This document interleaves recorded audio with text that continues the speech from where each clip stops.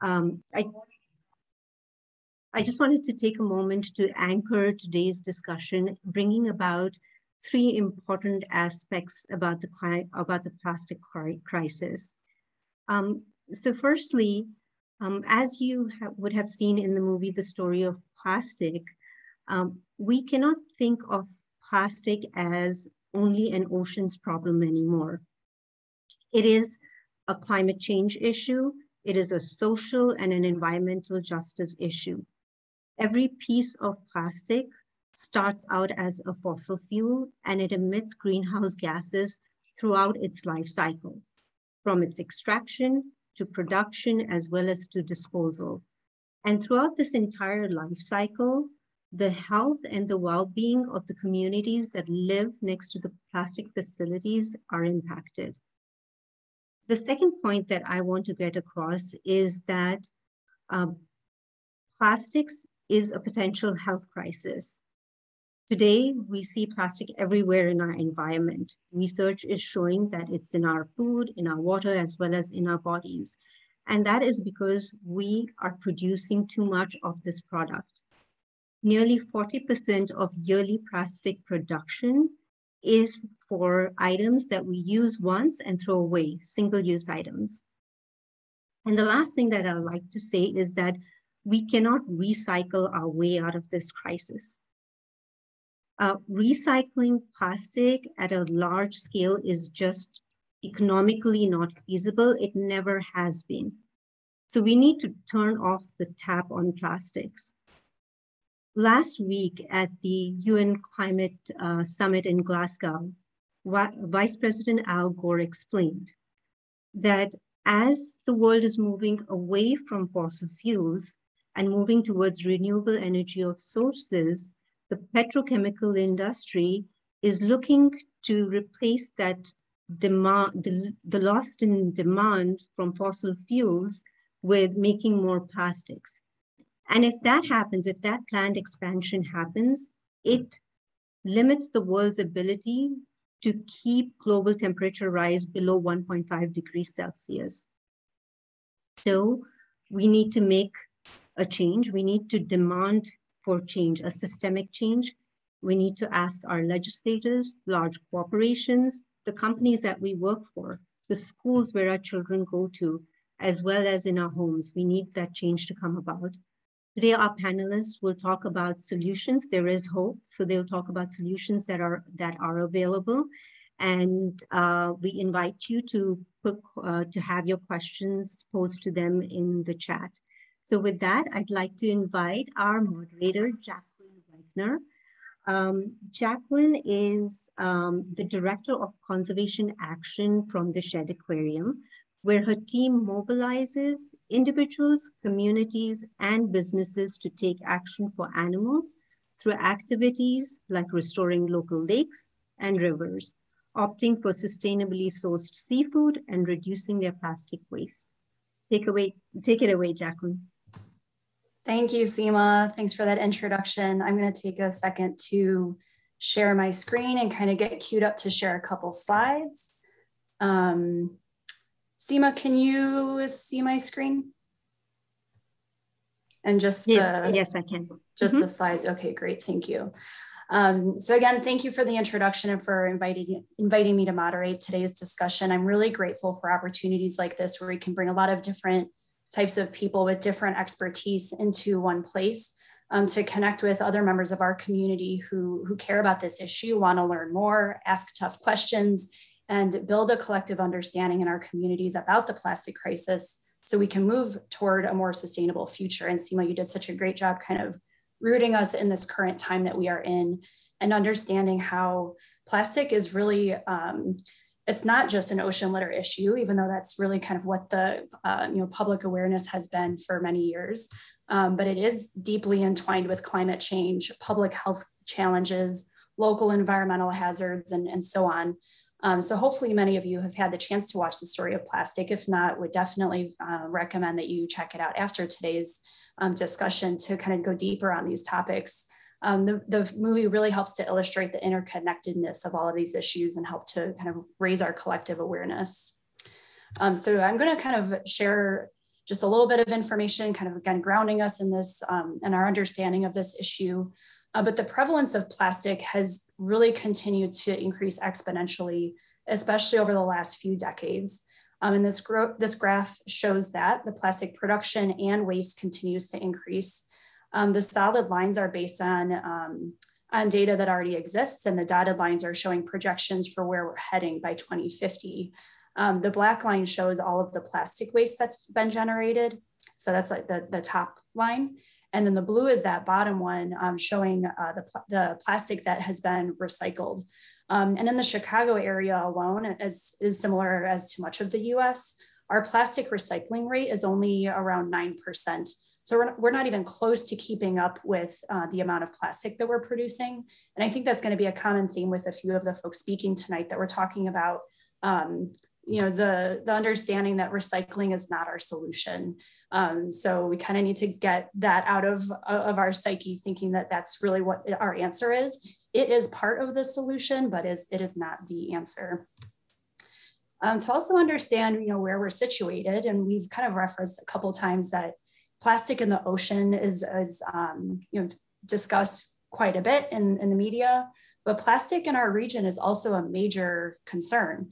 And every year, about 22 million pounds of plastic enter the Great Lakes. And I made a note in the box there that the plastic that's entering the Great Lakes are both, it's pre-production and post-consumer. So pre-production means these little plastic pellets that a lot of times are transported via the Great Lakes or used in the area around our region to produce plastic products. Those little plastic pellets called nurdles end up polluting the Great Lakes. There are a number of studies to try to track where they are, how they're migrating around the Great Lakes, and how they're impacting the environment. So that's kind of that pre-production. And then the post-consumer is kind of what we're more familiar with as litter.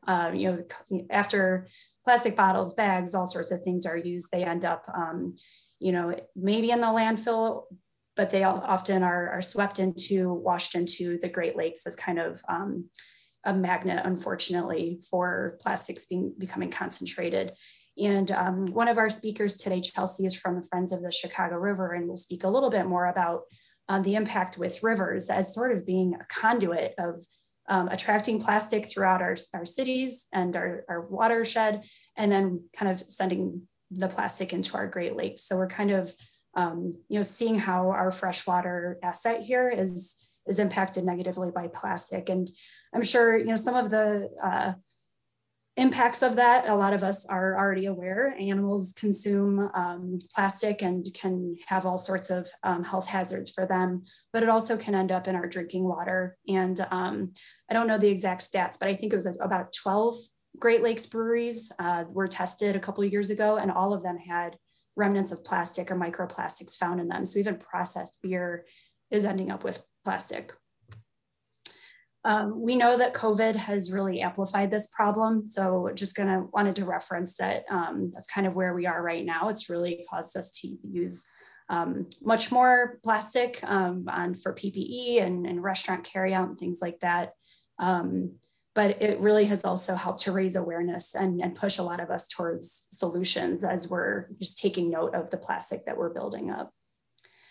We will talk quite a bit today about solutions, but I just wanted to give a snapshot of what Shed Aquarium's approach to tackling the plastic crisis looks like.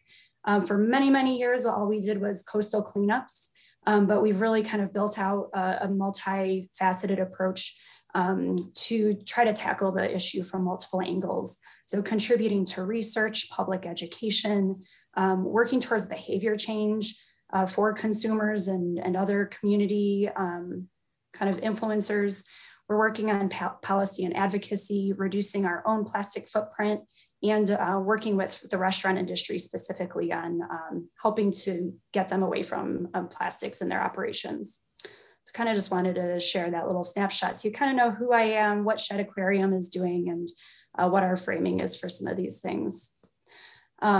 So with that, quick introduction, but wanted to not waste too much more time before we get to meet our panelists. So I'm going to be introducing each panelist today. I will give them about 5 to 10 minutes to share some slides, share a little bit of their expertise. They all have such unique, different perspectives of the plastic crisis. But all of these things will be kind of connecting dots and seeing how they all fit together. So I'll introduce each panelist, they'll chat for a bit. Feel free to think up questions if you have anything that you'd like to ask them.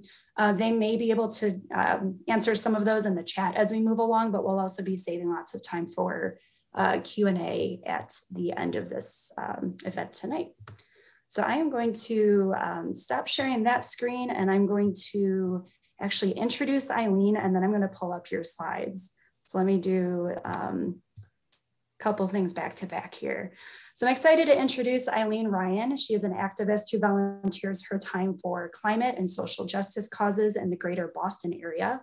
She helped to write and pass the single-use plastic ban in Watertown, Massachusetts, where she lives. And she grew up in North Bennington, Vermont, is a graduate of Bryn Mawr College, and is the parent of 3 grown children. She completed Judith Enk's plastic pollution course in March 2021. Eileen also gives architectural and historic walking tours of Boston with Boston by Foot. And that sounds really fun. I hope to get to visit Boston sooner than later. Check out one of your tours. So with that, Eileen, I'm going to share my screen so we can pull up your slides and hear more from you. Okay, well, I can start talking before you pull up the first slide. So thank you so much for that introduction. And thank you, SEMA, for pulling this whole event together. It's really great to hear what you're doing at Shed Aquarium. So I'm going to specifically talk about the link between plastic production and climate change. So I'm honored to be here today. I saw this film, The Story of the Plastic, almost exactly a year ago, and it has transformed my life, actually. I took the course with Judith. I was already a anti-plastic activist, but I am even more involved now than I was before. So plastic production and pollution is an environmental, human health, and ecological disaster, and a major contributor to climate change. From the extraction of fossil fuels and chemicals to create plastic, to the transportation and refinement of these, what are called feedstocks, and ultimately to the disposal of plastic waste, plastics contribute to global warming. Plastic pollution is also, as Seema pointed out, a major environmental justice issue. 90% of the petrochemical plastic industry's pollution occurs in just 18 communities in environmental justice neighborhoods in Louisiana and Texas, where low-income communities of color live and are most affected with the dire health consequences of the plastic production industry. So you'll be hearing more about health consequences from another one of the panelists. And now, Jaclyn, you can put up the first slide. So we're going to talk now about how plastics are the new coal. So on October 21st of this year, Beyond Plastics, which is a great organization, I think there's going to be a link to it in their resources.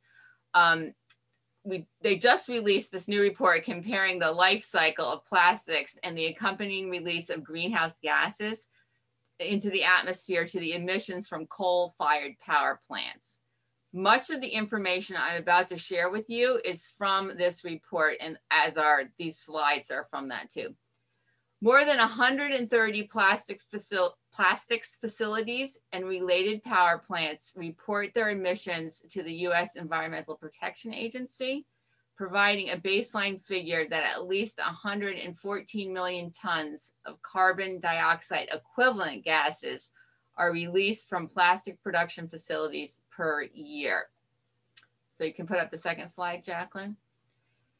If plastic were a country, it would be the 5th largest greenhouse gas emissions contributor. When I learned this statistic this summer, I was shocked.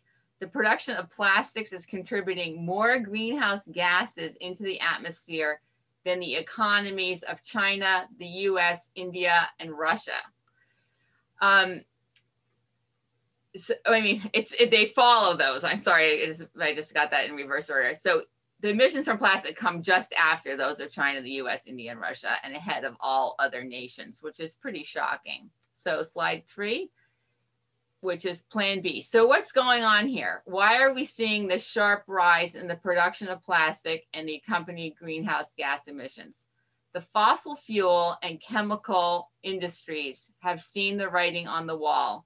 As communities around the world turn toward more energy efficient infrastructure and support renewable sources of energy, the fossil fuel industry is turning toward the production of plastic to maintain their profits. The petrochemical industry's plastic infrastructure is expanding and emissions are slated to increase dramatically. At least 42 plastic facilities have opened since 2019, are under construction, or in the permitting process. If they become fully operational, these new plastics plants could release the equivalent emissions of another 27 coal-fired power plants by the year 2025. So that's coming up really soon. This is a very scary statistic. As the world closes coal-fired powered plants, the plastic industry is quickly eliminating any benefit there is to these shutdowns. By 2030, the plastic industry's contribution to climate change will exceed that of coal. So next slide, Jaclyn.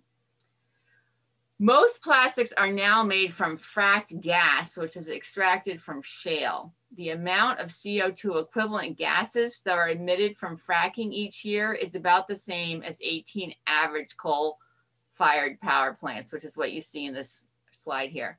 Fracking made natural gas cheaper than it was ever before, and the U.S. Energy Policy Act of 2005 gave oil and gas companies exemptions from environmental and health regulations. And with that boom in fracked gas that followed, a glut of raw materials for plastic production was created. When the US lifted its ban on crude oil exports, it set off a rush of oil, gas, and plastic feedstocks sales worldwide. Fracking also created a brand new petrochemical corridor along the upper Ohio River. As you might recall from the film, the young woman in Pennsylvania talks about how fracked gas from her neighborhood is being sent to Scotland just to produce plastic. So US land and water is now being polluted, and water sources are being destroyed to produce single-use plastics around the world. The extraction of fracked gases in the US for plastic production also releases at least 1.5 million tons of leaked methane each year, which is equivalent to what is released by 500 average-sized coal-fired power plants. Methane is considered to be 25 times as toxic as carbon dioxide. So we'll go to the next slide.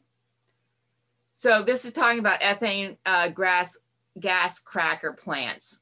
This is where fracked gas is cracked to produce the materials used to make plastics, releasing millions of tons of methane into the air each year. I'd like to emphasize that currently 2 new cracker projects are nearing completion in Corpus Christi, Texas, and in Beaver County, Pennsylvania. 3 others are planned in Ohio, Louisiana, and Texas.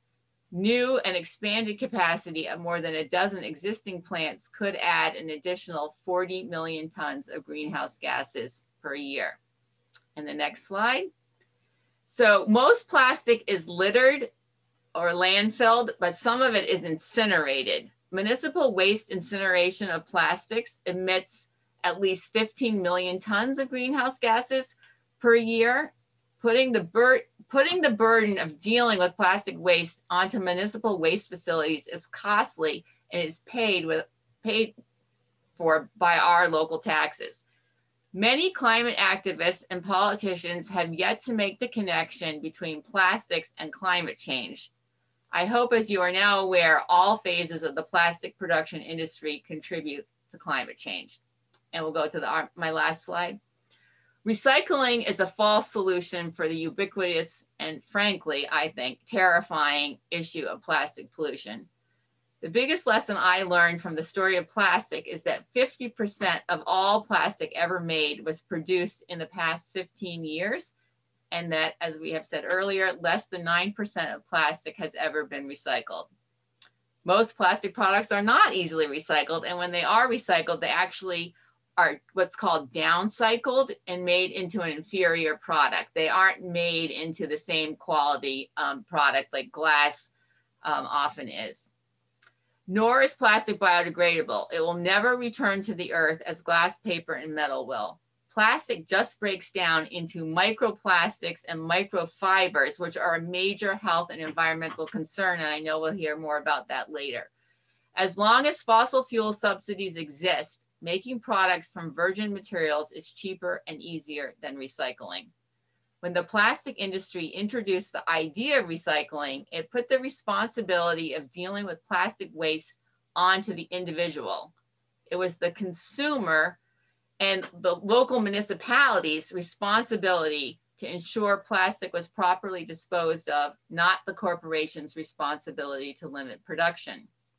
We need to take the onus of the climate crisis off of the individual and put it where it belongs, on the multinational corporations who are producing so much unmanageable toxic waste, and urge our local, state, and federal representatives to pass meaningful regulations to reach a zero waste solution. Thank you.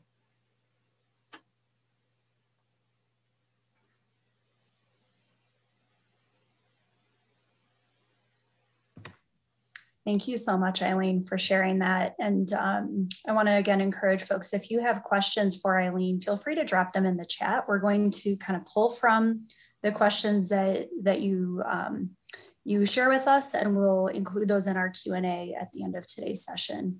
But again, thank you, Eileen, for sharing that. I'm going to take a minute to introduce our next speaker, who is Sasha Adkins. Sasha teaches environmental health at Loyola University Chicago's School of Environmental Sustainability and is the author of From Disposable Culture to Disposable People, the Unintended Consequences of Plastics. And I think I have a copy of your book within arm's reach, Sasha. Appreciate you referencing that. And with that, I'm going to hand it over to you. Thank you. Thank you very much, Jaclyn. I also really appreciate the opportunity to be here with my colleagues who we're all working on this together from different angles. And this is what gives me hope and expanding tonight with all the folks in the audience. So as was just eloquently explained, the question is not, how do we increase recycling rates? How do we decrease instead the demand for the production of new plastics? And the environmental justice angle here of who are the workers involved in the production, distribution, and disposal of these plastics? What are their exposures? And how can they transition to safer livelihoods? What are the impacts on the fence line or frontline communities, both human and the rest of life on our planet? And ultimately, how do we move away from disposable culture? So many of you have probably heard that we eat the equivalent of a credit card worth of plastic every week, and that bottle-fed babies are consuming more than 2,000 times that amount, 2,000 times, which is 2,000 credit cards. It's ridiculous. We found plastics on the baby side of placentas. So this scientific article is coining the new term plasticenta. We're finding plastics in poop, human poop, wherever we're looking. And yet the question is being asked, is that really a problem? Are we sure that that's not good for us? So I'm here to tell you that yes, we know enough right now to say that this is harmful to human health. This is not only coming from the foods that we're eating. As originally we thought it was fish from the oceans, that would be the source because the fish were ingesting the plastic marine debris. Now a study found that fish in an open market had more plastic from the air than they did from the oceans. Microplastics and nanoplastics are an emerging class of air pollution, worse indoors than outdoors. But studies have shown that the Pyrenees Mountains have air that is contaminated with tiny plastic fibers. It's in our soil as well. And agriculture is now given this cutesy name, plasticulture. And this covers everything from sheets of polyethylene that are used to cover the ground instead of mulching, to bits of post-consumer styrofoam intentionally mixed with intentionally mixed with soil to aerate the soil. This is a job that earthworms could be doing, but we are introducing plastics into soil where we're growing our food.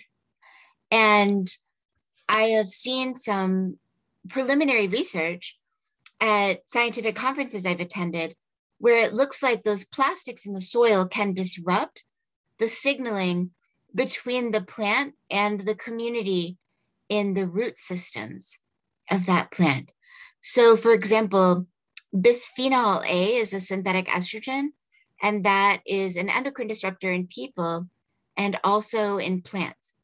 So I'm really wanting to expand this conversation from looking in aquatic systems, marine systems, to looking inside people's bodies and looking in soil and looking in air, saying there is no place left on the planet where we do not find plastics, from the Mariana Trench to the atmosphere. But nowhere is this plastic more concentrated than in the bodies of the workers who are making it.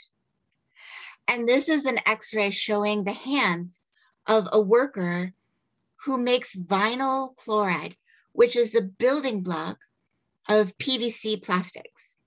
And you see that there are bands. I hope you can see my cursor. There are black bands at the tips of the workers' fingers. And this is where the bones are desorbing. In other words, the bones are dissolving inside that worker's fingers. And what the experience would be like is as if you have frostbite. You feel numbness and tingling, nerve pain, a cold that you can't get rid of. And eventually these bands will grow and more of the bones in that worker's hand will be resorbed. Vinyl chloride is also known to cause angiosarcoma of the liver. I'm just choosing one monomer and a couple of the health impacts, but all plastics have the potential to adversely impact their workers. And some might be asking, don't we have regulations that protect our workers?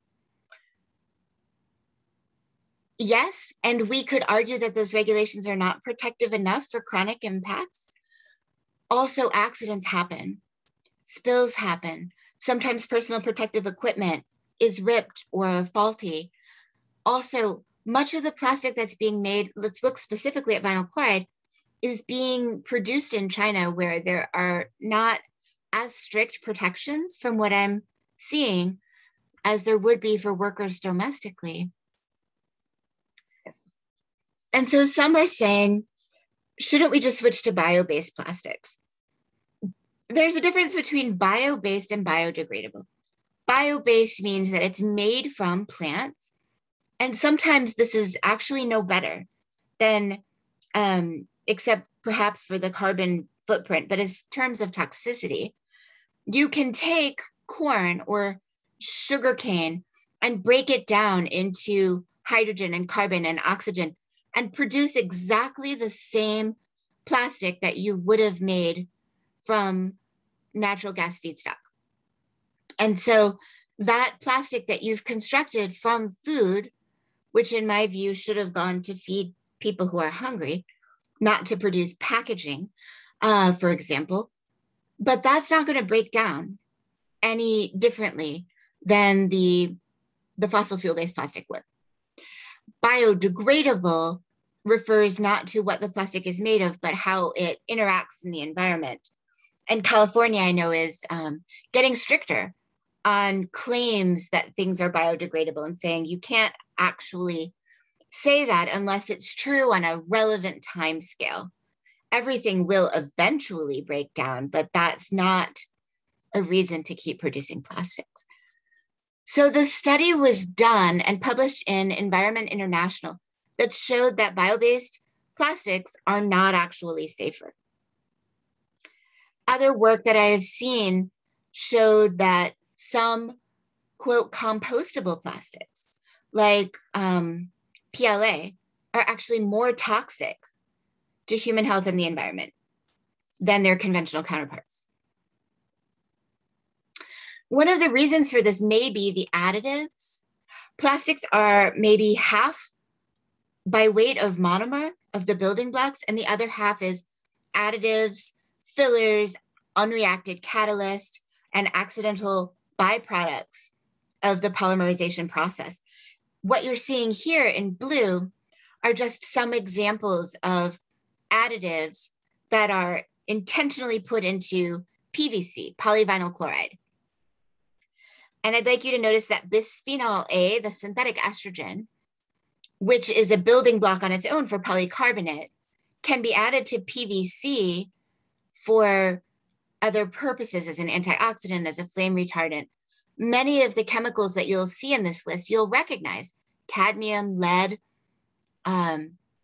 azo-based dyes known to be carcinogenic, triclosan, which EPA has phased out of products because it is an endocrine disruptor and it also interferes with our wastewater treatment systems. Many of the things on this list are toxic. And so studies have been done on the building blocks of plastic and say, oh, only styrene, bisphenol A, and vinyl chloride are really worrisome. But the other plastics, the so-called safer plastics, may have additives in them that are just as harmful. And the tricky thing here is that this information is proprietary. It's a trade secret. You are not considered to have a right to know what additives are in the plastics that you use or that are packaging your foods, for example. And there were many examples that I shared with my class this morning of experiments that went awry, experiments on brain cells, where the brain cells in the control group, as well as the experimental group, started to die. And it turned out that it was additives in the polypropylene plastic lab equipment that was killing brain cells.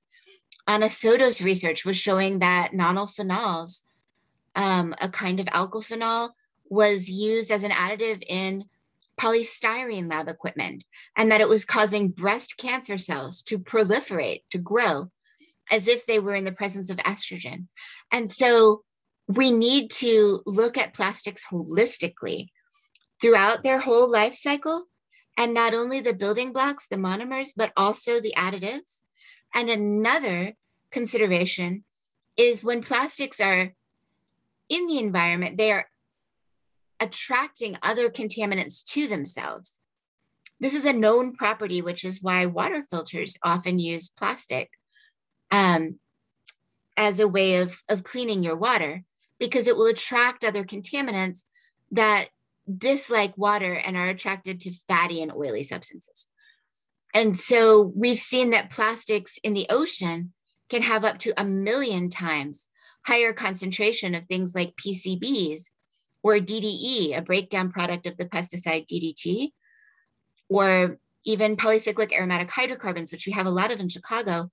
They're byproducts of the combustion of fossil fuels exhaust, for example, from our vehicles. Those levels of contaminants are up to 1 million times higher in the plastic than in the water itself. And so for all of these reasons, it's not too soon to say that plastics are a threat to human health and the environment. And with that, I will pass it on to our next speaker. Thank you. Thank you, Sasha. There is some startling information that you shared. And I think especially for those who may not be as familiar with the health impacts of plastic, it's really eye-opening what you've shared, and really helps us understand that plastic isn't just about an ocean issue, but really helps to build this case that it impacts us in so many different ways. So thank you for that introduction and kind of diving into that. I'm going to introduce our last expert here today, Chelsey Grassfield.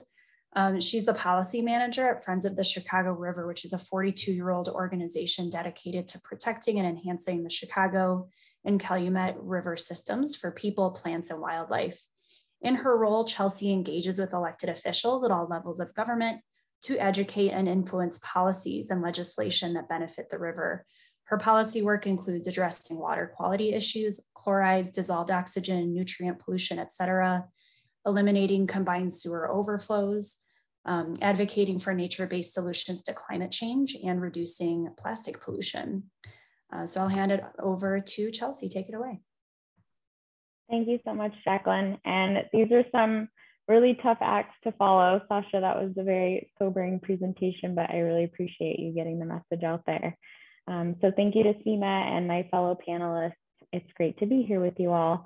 Jaclyn, my intro gave an intro to Friends, but if you're not familiar with us, we are the only organization solely dedicated to the Chicago River system, and we work to improve the river systems for people, plants, and wildlife.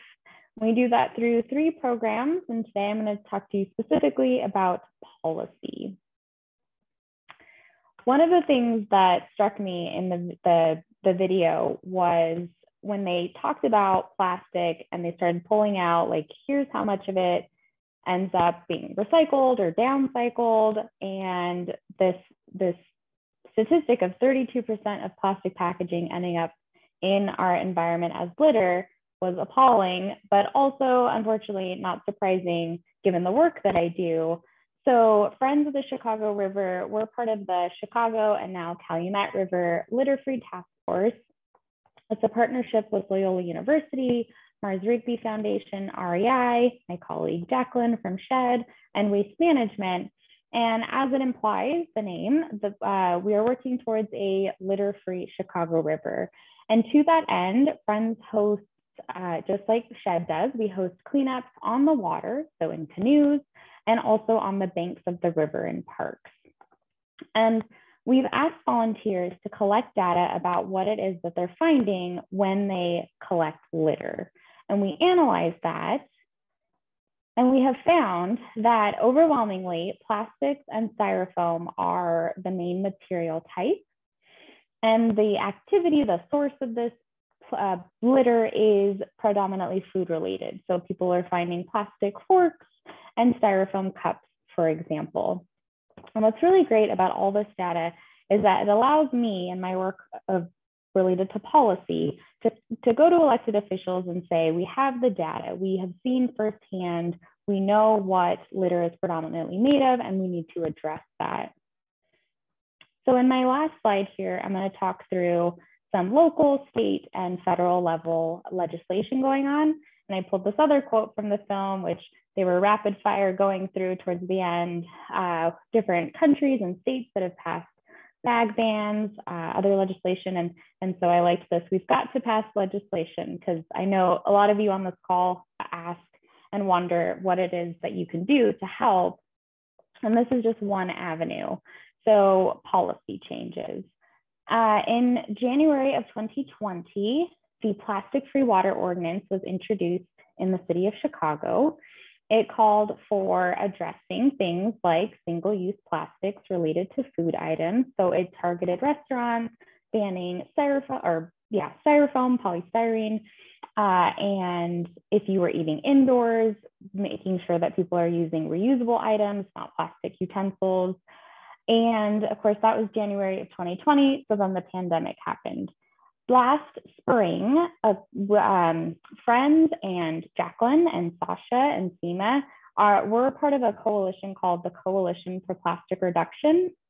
We're probably by now about 30 organizations, nonprofits, educational institutions, museums that are coming together to address plastics. And so in the spring of this year, we regrouped on this ordinance, looking at it. How can we acknowledge the fact that restaurants were so hard hit during the pandemic so that we can adjust the ordinance where we can, but still make it a meaningfully impactful ordinance? Unfortunately, around the same time, a weaker ordinance was proposed, one that only consulted the restaurant industry and not the environmental groups. And so this was passed in September of 2021.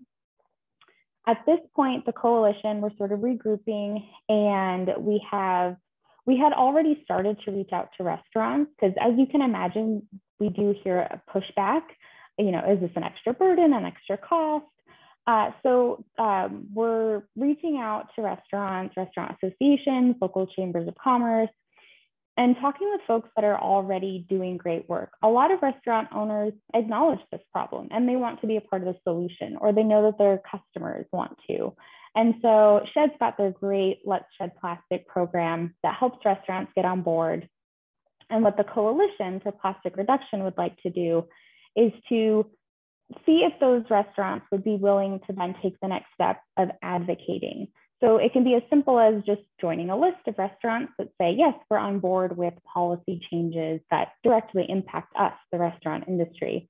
Or restaurants may want to speak with elected officials and serve as case studies and say, we've made this change, it's totally possible. We're on board with legislation that curbs and eliminates plastic use. So that's where we're at with the city of Chicago. On the state level, we are, again, the Coalition for Plastic Reduction. We are, have been talking with elected officials about a polystyrene ban. This was also about January, February of 2020 that this was first introduced. So again, regrouping. But we have a lot of, at the state level, elected officials that are interested in this. And so we're meeting with them, again, talking with them to get them on board and hopefully get it to pass. And that's what we're doing now, but we're also keeping an eye on the future.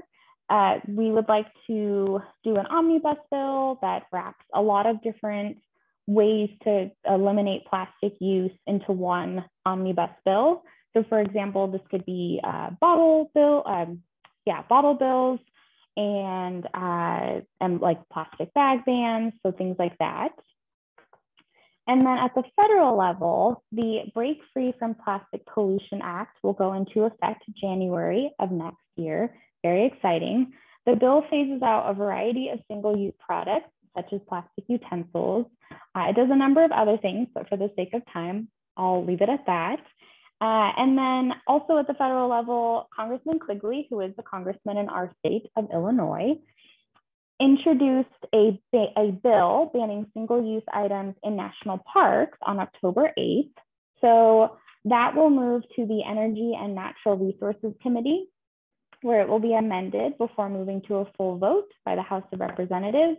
And simultaneously, that bill was introduced in the Senate. So that was a very high-level overview of some local, state, and federal legislation that's currently in the works. I'm happy to talk more about it if folks are interested.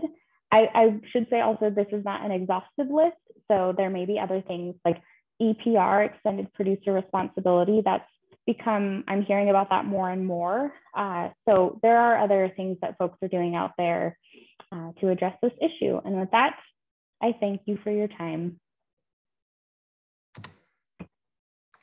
Thank you, Chelsey. And I just want to thank you, our experts today, for sharing a little bit of what is going on in their minds and in their worlds as we expand our understanding about the plastic crisis. So thank you all. Before we jump into a Q&A in the next 15 minutes or so, I did just want to ask if there are any questions or input from, I know Sasha has many students who have joined tonight, also the assistant village manager from Vernon Hills, or Representative Bob Morgan's staff, Jessica Scott. I know we had some folks here. And so if anybody is interested in jumping in from those groups to either, maybe we can bump your questions to the top, or if you have any input to share, please let us know. But maybe I'll kind of put that out there and also go into a little bit of a Q&A discussion here. I have a couple starter questions, but again, for folks who have questions for our experts, while you've got them, please feel free to drop those in the chat and we can pull from those and make sure that we're making the most of the folks that we have here. So let me reference my list of questions. So one thing that I saw, and we kind of have a couple starter questions here, and this can go for either Eileen or Chelsey, but California just passed a law banning plastics from using a recycling symbol unless they're actually recyclable. So that little triangle with the arrows. How do we do that in Illinois? And I wonder, like, is the strategy there that we're not just throwing that recycling symbol so that people just do what's called like wish cycling and put it in the recycling bin, even if it is not actually going to get recycled? So I'm wondering if anybody has a response to that, as far as, you know, should we consider doing something like that in Illinois, and how would we go about doing that? Well, Chelsey, I think you should take that since you live in Illinois and I'm in Massachusetts. But I do totally approve of getting rid of those chasing arrow symbols. They've just been confusing and a way of greenwashing people into thinking that all plastics are recyclable. So Chelsey, contribute what you want. Sure, thanks, Eileen. I would say it's really helpful when there's existing legislation. For example, LA also during the spring, summer passed some really great restaurant focused single-use items bans, and we are looking at that and looking at what they did. So when there's existing legislation, it's really helpful to the rest of us. We can look to what they've done and use that same language. But otherwise, I'm not familiar with that specific piece, and I'm not sure how we would do it here, but probably adopting some of that language. Yeah. Yeah, I'll just add, it's really good to learn from other people's mistakes too, because we had a really hard time with our bag ban that we passed here because we followed what another community had done, and we ended up with these really thick plastic bags, and eventually we had to say no plastic at all.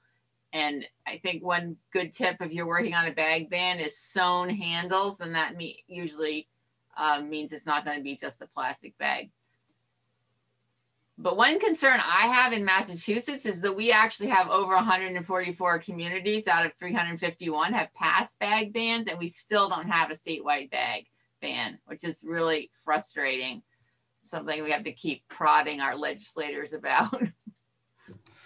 Right. And to that end, I also, knowing, as Chelsey referenced, there's this coalition in the Chicago area working towards plastic reduction.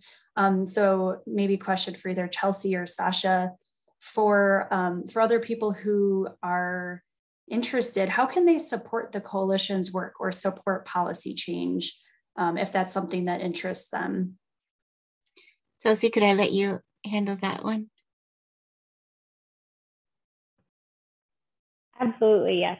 The wonderful Sasha has, for very valid reasons, missed the last few meetings, so they are just a little bit out of the loop. And I'm so sorry, someone was messaging me something really great in the chat. So how can people support the work that we're doing with the coalition? That was the question? Yep. Yeah. So one thing would be great, and that I'm referencing what happened in the chat, is someone on the call tonight is a restaurant owner and would love to join us. And so they dropped their email in, and I'm going to reach out to them.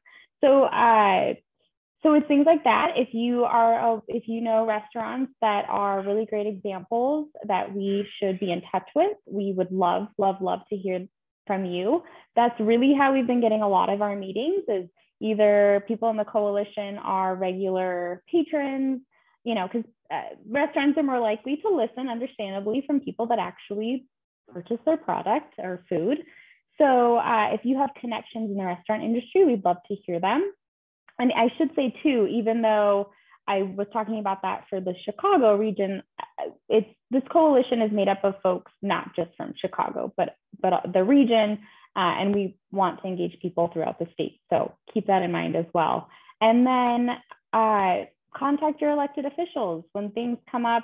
It's really important to let them know that you care about that. And I've been a policy specialist for about 2.5 years. Before that, I was an elementary school teacher. I will admit it was really weird and uncomfortable to talk to an elected official. They seem like this high, and I can't reach them, right? We're not on the same level, but we vote them in, and they should want to do right by their constituents. And it can be, I mean, I see in my older person's weekly newsletter, he's got office hours, 2 hours every week. And it was as easy as just saying, hey, I'd like to talk to you. And then we get on Zoom and we're chatting about things that I notice in the ward and care about and things like that. So don't be shy to reach out to your elected officials. It's really important to engage with them. So sorry, I may have rambled. I'll stop there. No, that was great. Thank you. And I'm seeing some great comments and questions. And something that was referenced, because we've been talking about the restaurant industry. And Candace asked what kinds of alternatives are available to restaurants and grocery stores that have come to rely upon plastic packaging for their food products, and how do they compare in cost to plastic products? How can we help these vendors become soldiers in the plastic army? And kind of maybe a little bit related, but Nicole was also asking if plastic garbage bags are considered single use. So I just want to clarify that, yes, I would consider them as a single use item. Although if you're, I don't know, trying to reduce your garbage, maybe you're using the same plastic bag for a while. I wanted to maybe jump off of what Chelsey was sharing about restaurants. They can, play a big role in being advocates for policy change and really helping to inform, what legislation can look like, and making sure that, they may be meeting their needs, but also making sure that that they are working towards a more sustainable future for their whole industry. I'm going to drop in the chat. We've referenced just a bit, Shed Aquarium has a program to support restaurants.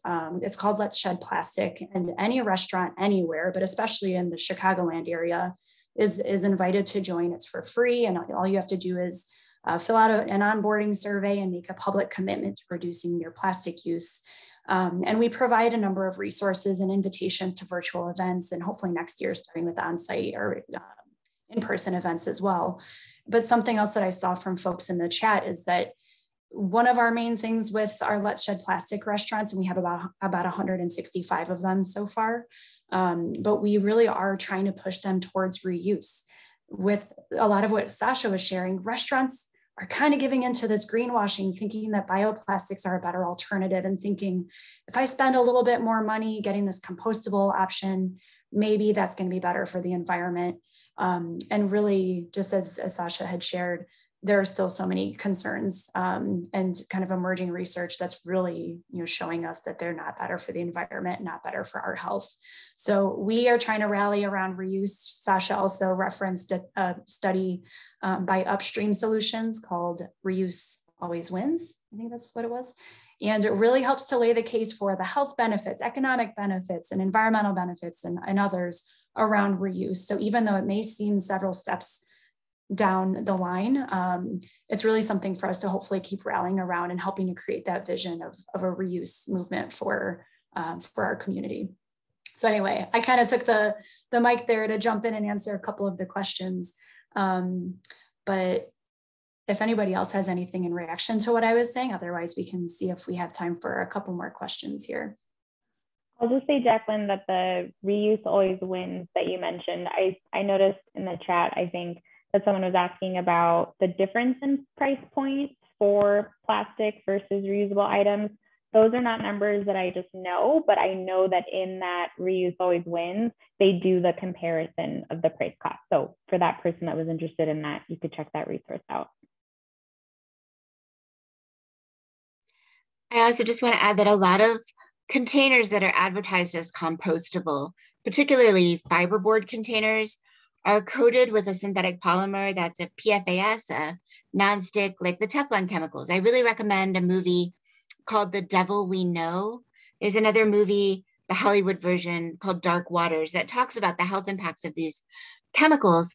But what's happening is that when those containers with these chemicals in them are composted, that transfers to the soil, and some work shows that it's taken up by the food grown in that soil, including edible parts of kale and so forth. So a lot of composting groups are realizing that and now saying you can't compost the so-called compostable plastics or compostable food containers because they are contributing toxic chemicals. So There are truly compostable containers that don't have PFAS, but you've got to go out of your way at this point to look for them and make sure that they don't have either short or long chain PFAS in them. So greenwashing, it's just rampant, and it's putting so much of a burden on the consumers who want to make a switch and not knowing what is truly safe and what is truly healthy for us and the planet. But just to echo that, reuse does always win. Stainless steel, glass, you can't go wrong with those options. Thank you, Sasha. And I know we just have a couple minutes here, so I actually have a question for Seema. And Seema, you may be the one kind of closing us out, so it's up to you. Maybe we can kind of use this as a closer, but I know that your group, this isn't, let's see, Go Green Vernon Hills-Lincolnshire has been involved with schools to reduce waste. So I'm curious if you have anything to share about that experience and what kinds of strategies you used. Yeah, absolutely. So we worked with our schools in our district over the past couple of years in order to try to reduce their plastic waste. And one of the first things that we did at this school was we started a green team at this school. And we brought in key stakeholders. So we asked the principal of the school, as well as board members and environmental teachers, to sit on the green team. We looked at the waste, not just the plastic waste, but as well as the food waste that was happening in the lunchroom. And we devised a plan of how can we reduce the amount of waste going to landfill step by step. So one of the first things we did was we got rid of styrofoam trays. And you can imagine that's 400 styrofoam trays that are used every day, single day in the lunchroom. And that was as simple as picking up the phone and calling our food vendor and saying, we don't want them anymore, replace them with cardboard trays. And so that was one of the first things we did. The next thing we did is we started looking at the plastic utensils and getting rid of that package that had a spoon and a fork and a knife and a little plastic straw, all wrapped up in plastic for each and every student, whether they wanted it or not. We reduced it to a single spork. We stopped offering plastic water bottles in the lunchroom. And we've taken a similar approach in trying to reduce the plastic waste now at one of our high schools as well, in Vernon Hills High School. And it's amazing, when we went through this process at the high school, we looked at the food waste and the recycling bin and the landfill bin, and our landfill bin was much more than the other two. And that's because all of the food packaging that cannot be recycled. And it cannot be composted. So we're working with the vendors to see what kind of solution we can come up with that. But I think my point to that is that we need to start somewhere. We need to approach our schools, and we need to take that initiative. Congrats for that work. Thank you for sharing. And Eileen also had recommended a movie called Microplastic Madness, which really shows the power of young people and driving solutions in their community. So definitely recommend trying to see Microplastic Madness. And they also invite organizations, community groups to host screenings. So recommend checking that out. Thank you again to all of our speakers. I think I'm going to transition it over to Andy to give some closing words. So thank you, everyone. Hi, I'm Andy Amon from Go Green Highland Park. We were one of the sponsors.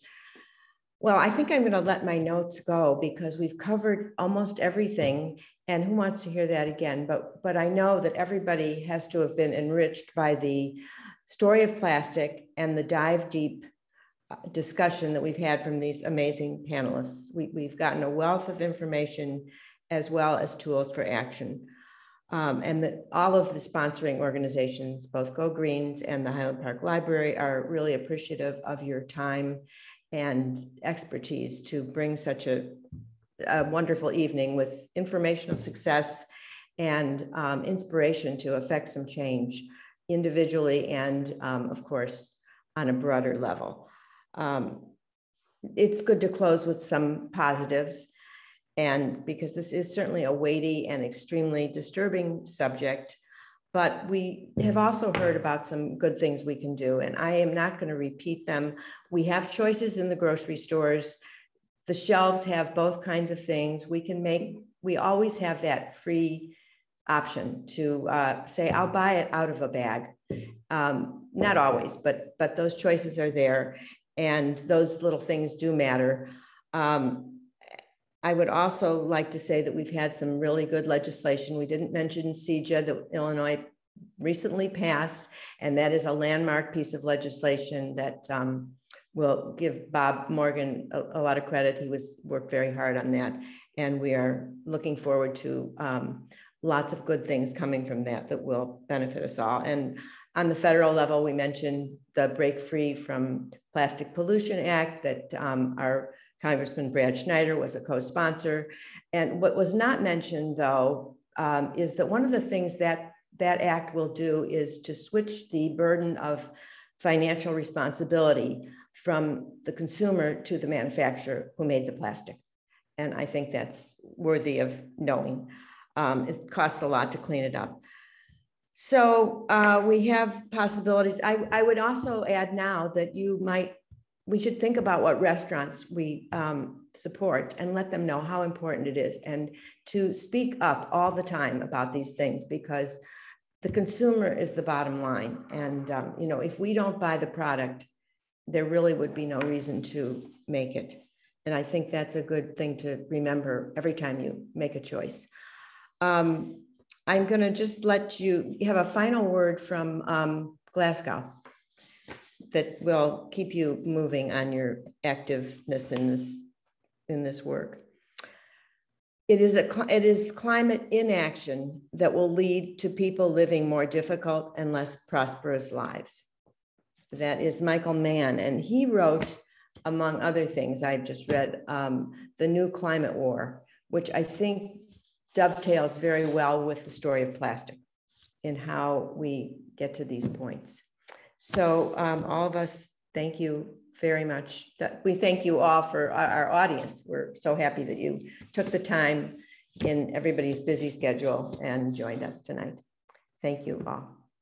Have a good night, and choose reusables.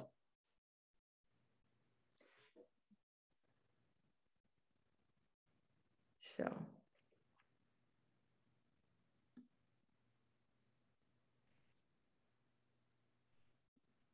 I'm just going to wait for everybody to. Do